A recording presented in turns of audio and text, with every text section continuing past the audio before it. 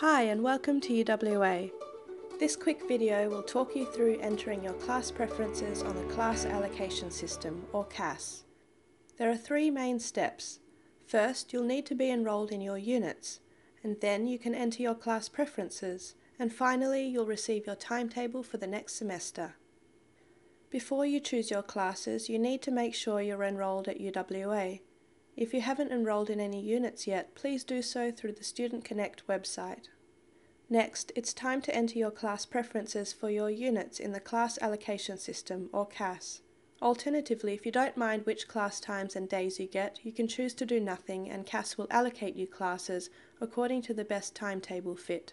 If you prefer auto-allocation, skip ahead now. To choose your class preferences, log in to CAS with your UWA student number and FEME password.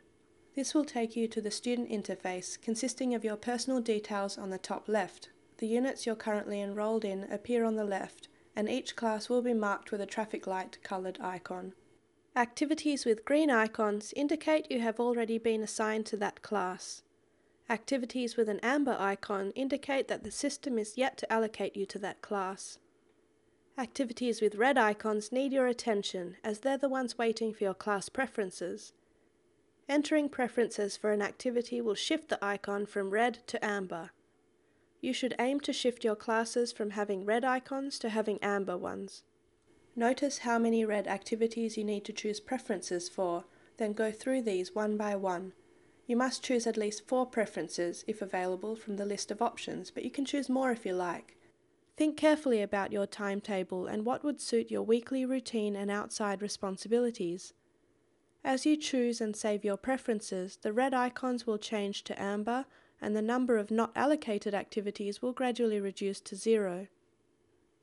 If one of your classes isn't listed, log in to Student Connect to check that you're correctly enrolled in it, and if so, contact your unit coordinator.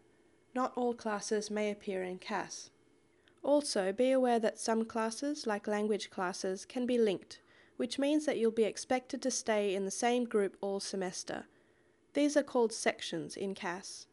You can see your class options in different layouts by clicking the list or grid options up the top.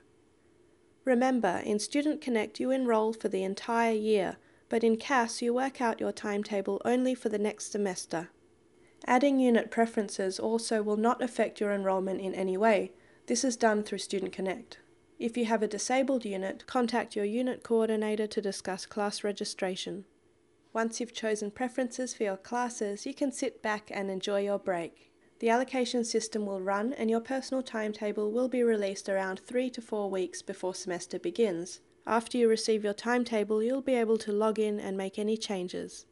For more help, please watch our other videos, check Ask UWA for frequently asked questions, or see your allocated faculty course advice office or the first year advisor at Student Central.